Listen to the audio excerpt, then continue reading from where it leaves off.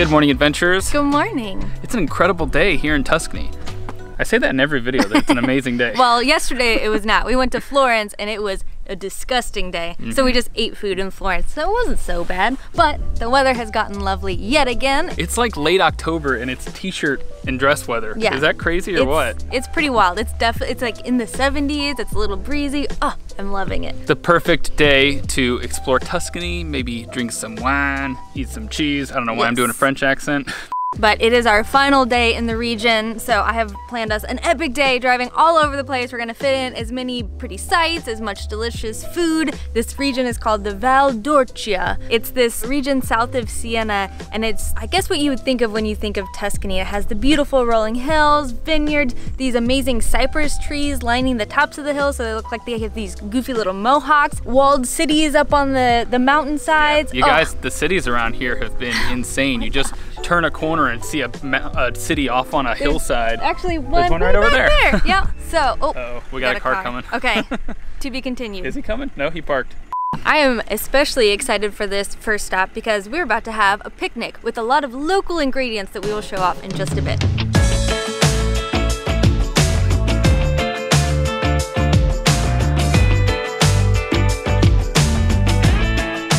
Just grabbed our picnic basket. We came to, it's called Cegusi Silvano, I think. And it is a cheese farm where they also have a shop on site. You can build your own picnic basket, and they have a whole viewing area out back where you sit at these lovely picnic tables and enjoy this epic view. I haven't been this excited about a lunch in a while. We have our picnic basket. We got a lot of goodies up in here.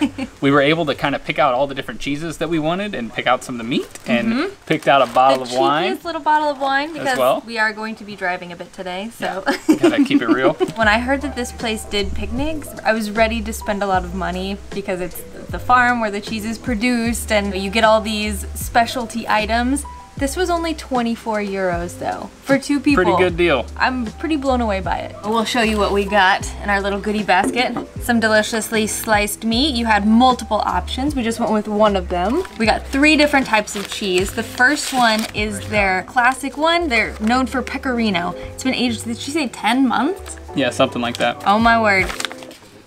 It smells 10 months old. This one is the Pecorino Rosso, which I think has some kind of tomato or tomato sauce in it. Something like that. So that'll That's be why interesting. It's red on the outside. And then we did some Pecorino Pepperoncini. Pepperoncino? Yeah, so it should be a little spicy. Hopefully yes, it's got so some it has pepper little flecks in peppers there. And then we got a couple of the cutest little jars of jam. This is Pepperoncini Rosso, so red pepper. And then which one, what was this one? This one was fig. Fig. And we also got, of course, a bunch of sliced bread to put everything on. Oh, and they gave us a little placemat too. Do we need to use this? Probably. So cute, probably. I mean, why not? All right. Have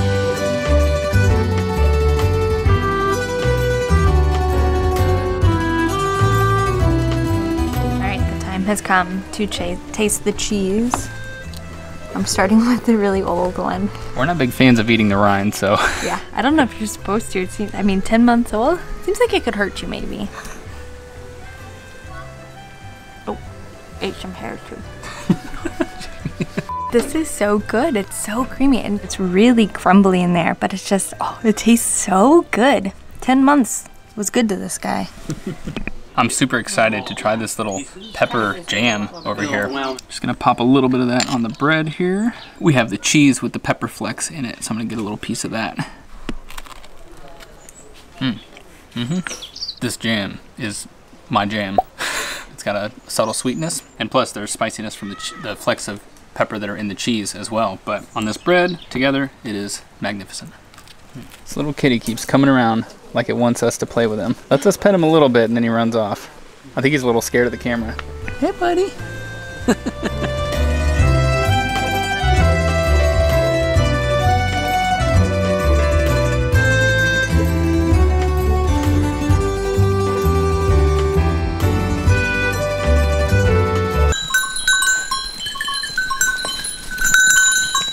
We came down to visit the sheep whose cheese we just ate, and we accidentally scared them all away. Yeah, but they're super adorable and they all have little cowbells on. Or I guess sheep bells. They have little bells. But we're gonna hit the road and head actually to the city up on the hill over here because they are known for some very delicious wine. All right, let's go.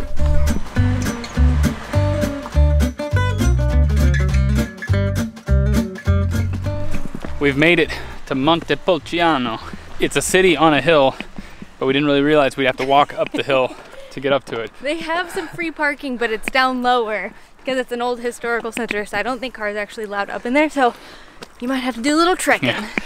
I gotta say though, I've been surprised by the amount of free parking in all these cities. You can find it, I think, almost every city, except for Florence. We couldn't find it there. Yeah. But everywhere else, it's been fantastic.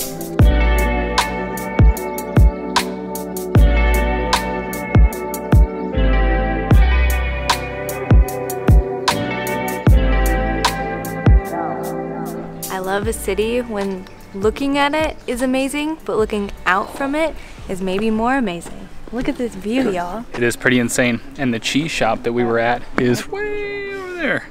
Am I pointing at it? Probably not. Probably close. We're descending down into the depths, which is really far down. We've been going forever. Oh, there's light. So I guess we're just going along the city wall maybe. But the wine cave should be down here. I see barrels, so I think we're on the right track. We stumbled onto a gem here, you guys, because this cave is magnificent. There are gigantic barrels like this all over the place.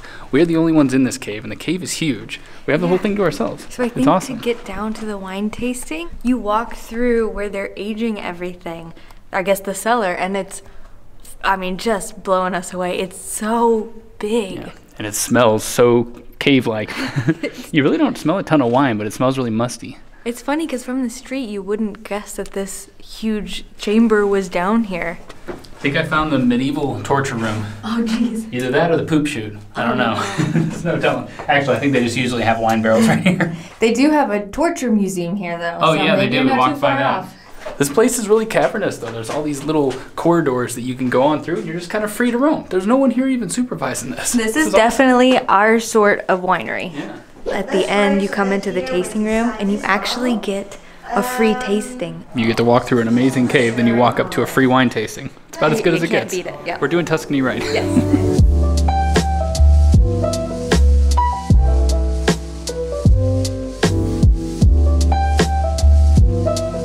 We're now trying the wine that is actually out in the barrels out there. Aged for 24 months, right? 1 year in one sort of barrel, 1 year in another to give it a beautiful texture and taste and to subdue the tannins, something like that. Very complicated, and I'm just gonna gulp it down now. Ooh, that is a really light red wine. I like that a lot. It's got a lot of flavor, but it's not like really heavy. She's really been trying to get better at tasting wine. Every time we do a wine tasting, she's really asking all these questions, trying to understand the different ways to describe the taste, but I really haven't gotten any better at it. I don't know if you have. Oh, I have 100% not gotten better, but every wine I know is very different, but I don't know the descriptor words, or you know, I could say maybe it's a little smoky. That's about the extent of it. But we need to go to a proper wine tasting class if you want to really know, probably. I mean, I think it would take us years and years and years to get anywhere with wine. Well, that was amazing. We ended up getting a bottle of wine. But the sun is quickly setting, and there is a drive that I want to do before the sun goes down. So let's get to it.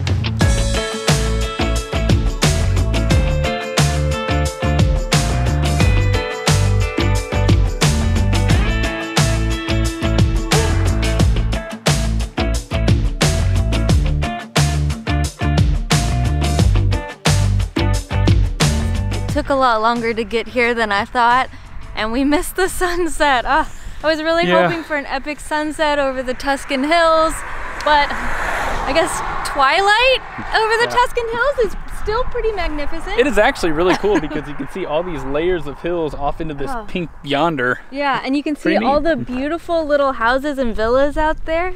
We'll make sure to pin this place down below so that you can come and visit, hopefully when there's still sun. I hear that early in the morning at sunrise and then at sunset, this area is the most magical. Yeah, but even at twilight, it is still cool in its own way. And there's like a mist rolling through the hills. Well, this has been an absolutely magical day. I hope you enjoyed coming around with us. We actually have one more site that we want to see, and I think we're going to do that tomorrow as we're driving up to Venice. So we'll leave you here for tonight. Do you want me to do a hand? Yeah, sure. Okay.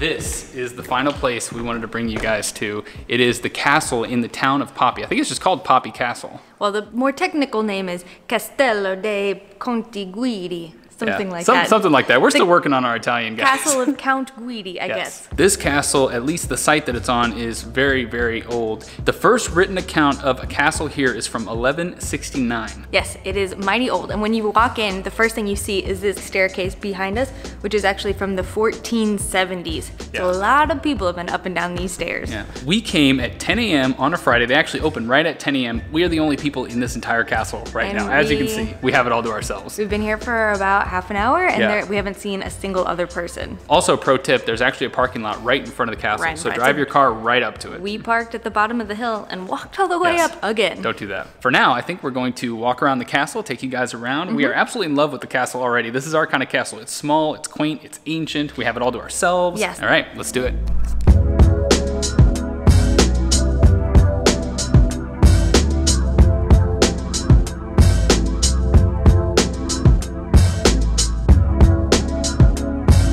The staircase just winds all throughout the castle. It's really cool just kind of walking around and exploring it all, but we found this staircase which actually goes up to the tower. The bell started ringing up there too, I think. Can I hear you? Yeah. They actually warn you on this paper that the bell rings every 30 minutes so it doesn't startle you, but I think it would be pretty startling up there. All right, let's go.